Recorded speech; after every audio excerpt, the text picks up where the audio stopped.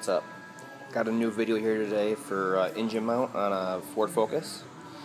They're all basically the same. The Z-Techs and the Duratecs, up to the newest ones here, 2009, they're mounted the same way. 3 15mm bolts. 1, 2, 3. You can see it right there. And then there's 2 studs coming out of the engine front cover themselves and 2 18mm nuts. Alright, first thing you're going to want to do is support the engine by the oil pan. Use a regular jack, but use a 2x6 or 2x4, something to span the weight out across it like that. Down towards the end here, towards the front of the engine. That's where you want to support it at. The back side's still supported during this engine mount removal. Alright, in order to test to see if your mount is bad, it'd be hard to visually see it. That's separated. Usually the rubber grounds out in there. It rubs away and then it grounds out in there, the metal to metal. And you start feeling more and more vibration. In idle, in park, you'll feel it, but especially like in drive.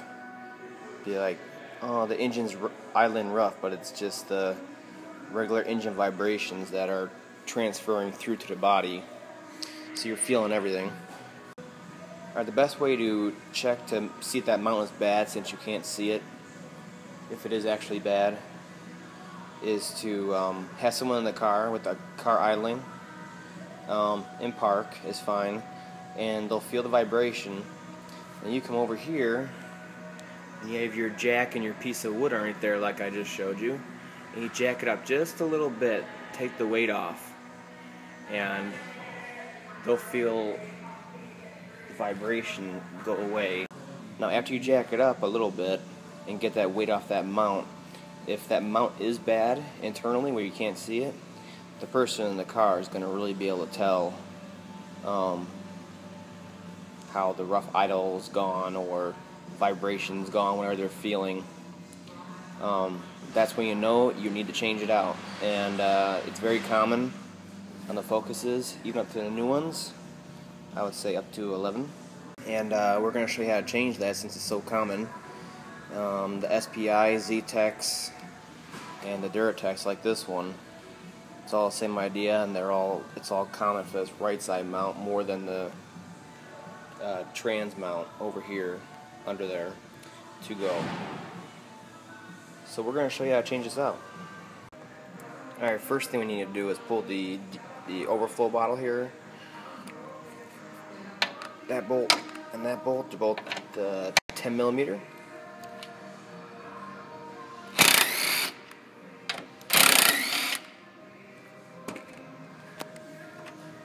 Off to the side.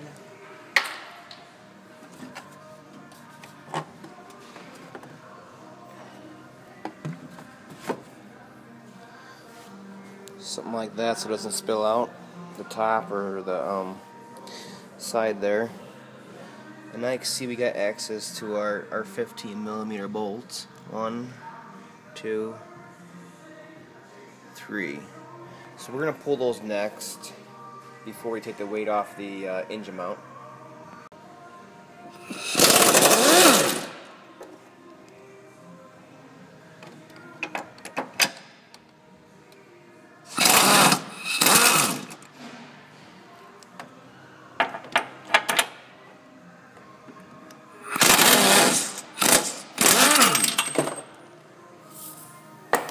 There goes that one.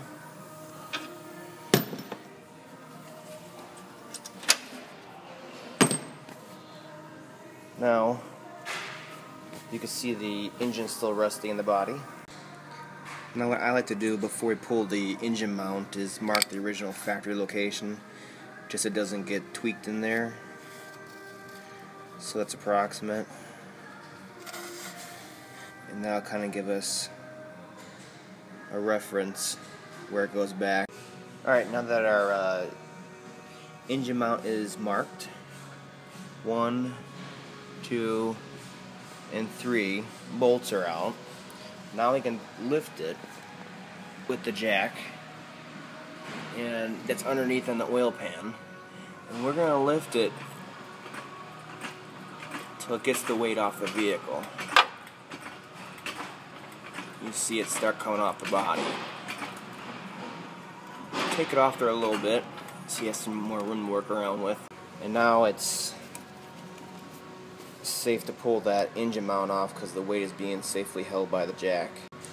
So next we got to pull out these two nuts right here. They're 18mm.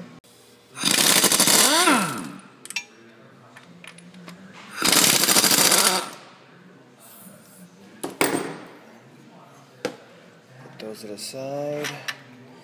This will probably happen. This side didn't come loose, but it'll probably happen like this. The stud will come out. You have to put that back in and Loctite it down, torque it. So now you just need to yank it out of there. It's a little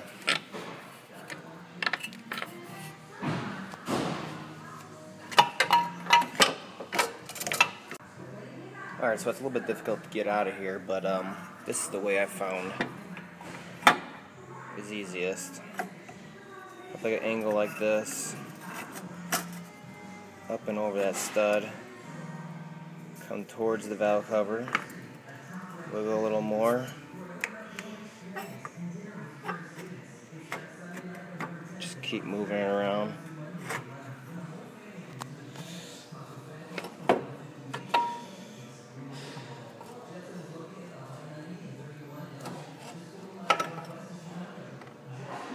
And you just keep clearing different parts of it, and you'll get it out. Wiggle it around. Alright, we're going to want to clean these rocks off of here so it sits on the body flush. Rocks and debris. Same thing up here. And if you got it, blow it out too. The threads here.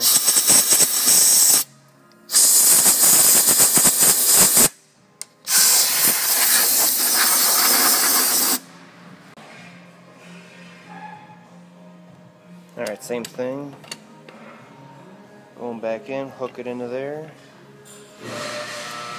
Bring the leg of it down there, clear the pulley. Clear the valve cover. Wiggle a little more. And we're basically home free.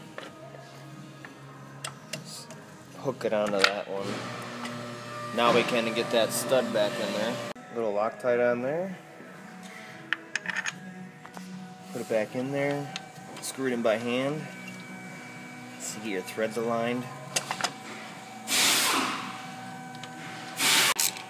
And then you could take a regular ratchet, tighten it back down.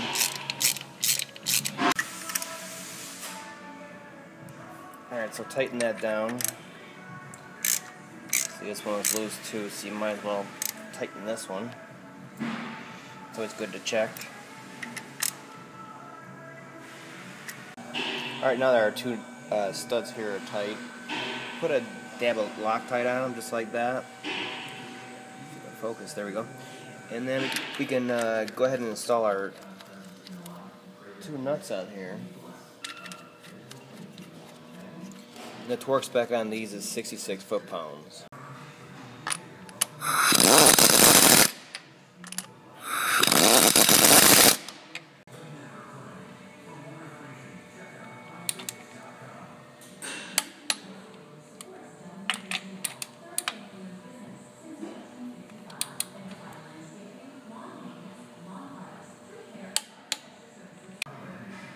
Alright, so go ahead and lower it down.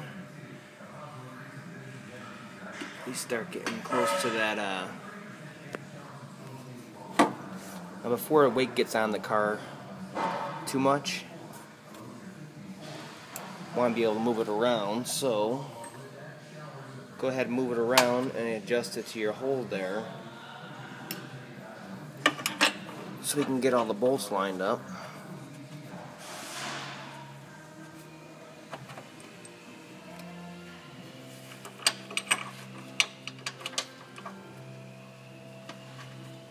By hand, without cross-threading, just giving them it in there by hand while it's still easy to move.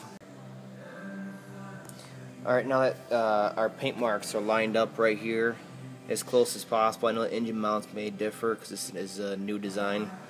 Go ahead and let the engine down, let it down off the jack so we can get the weight on the car here. And then we can go ahead and tighten these 3 bolts down.